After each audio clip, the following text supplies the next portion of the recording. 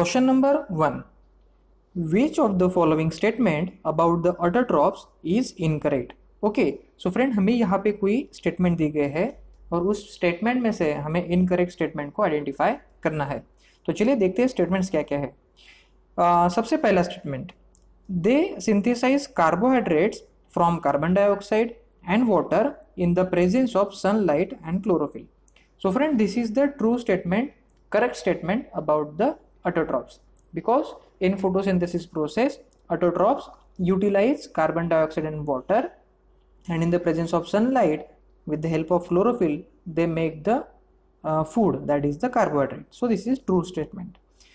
Statement number 2, they store carbohydrates in the form of starch. ये भी statement correct है। Photosynthesis process में जो भी कार्बोहाइड्रेट्स फॉर्म होते हैं और जिसमें से जो भी अनयूटिलाइज कार्बोहाइड्रेट होता है वो in the form of starch plants में स्टोर किया जाता है। So this is also true statement. Statement number C, they convert the carbon dioxide and water into carbohydrates in the absence of sunlight. So friend, this is the incorrect statement because photosynthesis process takes place only in the presence of sunlight, and here it is given that it is in the absence of sunlight, so it is completely incorrect statement जो कि हमें यहाँ पे identify करना था। we have to find out the incorrect statement and that is statement number C. नाम में ही लिखा हुआ है friends, photosynthesis. what is mean by photo means light and synthesis means prepare, to prepare in the presence of light. so photosynthesis process in the absence of light नहीं हो सकती, उसके लिए सनलाइट होना काफी जरूरी होता है। Statement number D, they constitute the first trophic level in the food chain. So this is also true statement. अगर food chain हमने यहाँ पे ड्रॉ की तो food chain के यहाँ पे 3 levels है। पहले लेवल में आते हैं सारे autotrophs which can synthesize their own food. Second level में उनके ऊपर डिपेंड रहने वाले हर्बीवोरस आते हैं और थर्ड लेवल में कार्निवोरस यहाँ पे आते रहते हैं। तो ऑटोट्रॉप जो होते हैं सारे फर्स्ट लेवल में आते हैं, फर्स्ट ट्रॉफिक लेवल में आते हैं। So this is also true statement, correct statement. So from the given 4 statement, statement number C is the incorrect statement which we have to identify. Question number 2, in which of the following group of organism food material is broken down outside the body and absorbed? Okay, so friend, हमें यहाँ पे कुछ group of organism दिए गए हैं चारों options में, और हमें इन चारों ऑप्शंस में से, इन चारों ग्रुप में से एक ऐसा ग्रुप आइडेंटिफाई करना है कि जो ऑर्गेनिज्म अपने बॉडी के आउटसाइड पहले फूड को ब्रोकन डाउन करते हैं, उसके बाद में वो उस फूड को एब्जॉर्ब करते हैं। तो फ्रेंड, इस तरीके का न्यूट्रिशन होता है सैप्रोफाइट्स में।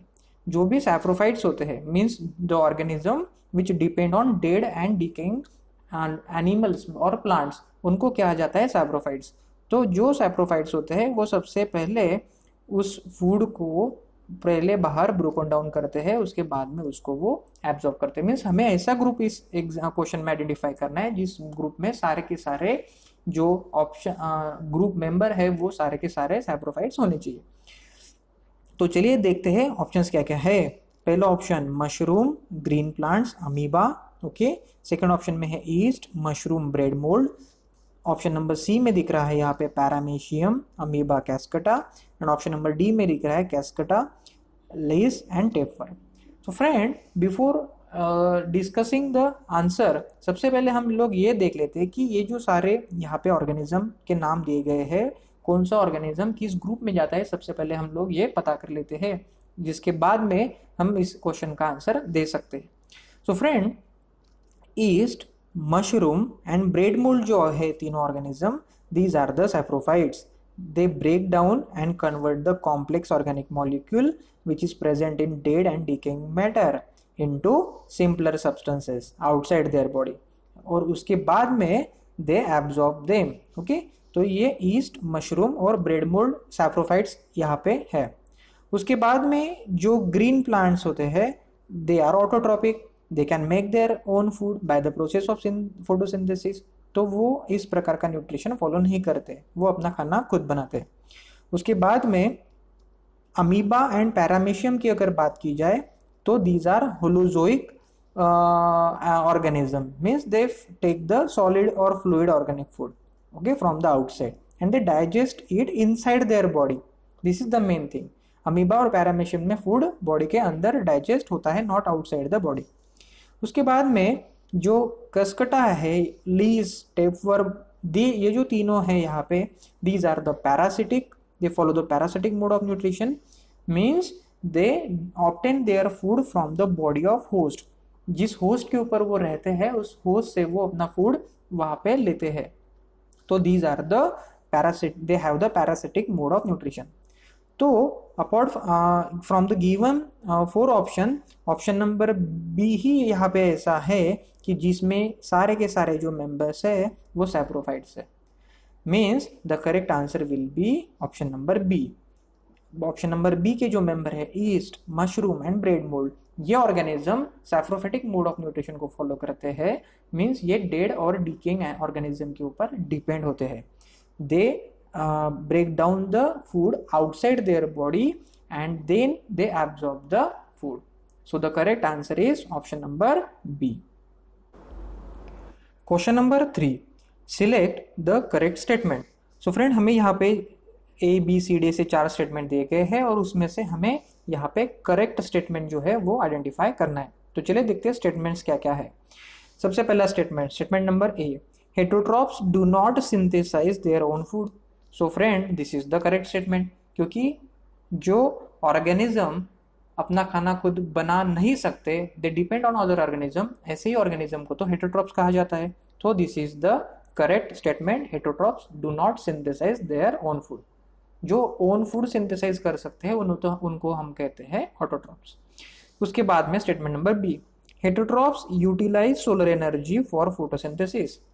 हो, so friend, this is incorrect statement, क्योंकि सबसे पहली बात तो हेटरोट्रॉप्स फोटोसिंथेसिस कर ही नहीं सकते, क्योंकि फोटोसिंथेसिस प्रोसेस में सोलर एनर्जी यूटिलाइज करने के लिए जो क्लोरोफिल चाहिए होता है वो हेटरोट्रॉप्स के पास नहीं होता है।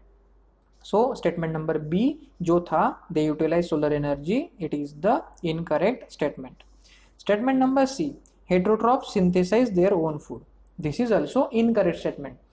Heterotrophs cannot make their own food, they depend on other organism.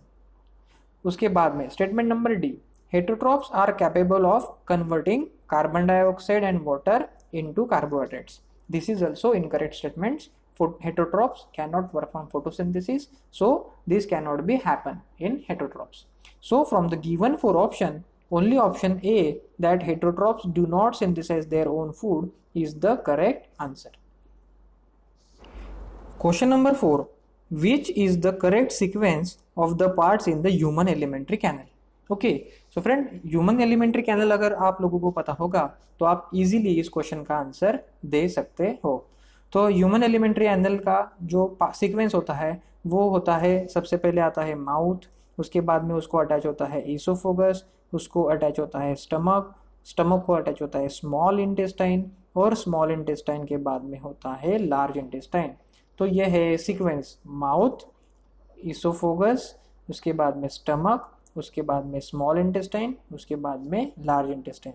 तो ये जो सीक्वेंस है वो सीक्वेंस हमें दिख रहा है यहाँ पे ऑप्शन नंबर डी में, that is mouth, ईसोफोगस, stomach, small intestine, large intestine. So the answer of question number 4 is option number D. Question number 5, if salivary amylase is lacking in the saliva, which of the following event in the mouth cavity will be affected? So इस question में हमें ये पूछा गया है कि अगर saliva में सलाइवरी अमाइलेज ये एंजाइम नहीं होगा तो कौन से एक्टिविटी यहाँ पे अफेक्ट होने वाली है। तो चलिए देखते हैं ऑप्शंस क्या क्या है। Option number A, proteins breaking down into amino acid. Option number B, starch breaking down into sugar. Option number C, fats breaking down into fatty acid and glycerol. And option number D, absorption of vitamin. So friend, इस question का answer देने के लिए आपको salivary amylase का function digestion में क्या होता है ये आपको पता होना चाहिए। तो सलाइवरी अमाइलेज ये जो एंजाइम है जो कि प्रेजेंट होता है सलाइवा में, तो वो स्टार्च को सिंपल शुगर में कन्वर्ट करने का काम करता है। तो अगर सलाइवरी अमाइलेज नहीं होगा तो ये जो फंक्शन है, the process of converging starch into simple sugar, ये यहाँ पे अफेक्ट हो सकता है। So option number B will be the correct answer. That is, if salivary amylase is not present in the saliva, then the conversion of starch breaking down into simple sugar will be affected. तो अभी इस question में protein और fats का भी digestion के बारे में इंफॉर्मेशन आई है, तो उसको भी हम लोग अभी डिस्कस कर लेते हैं।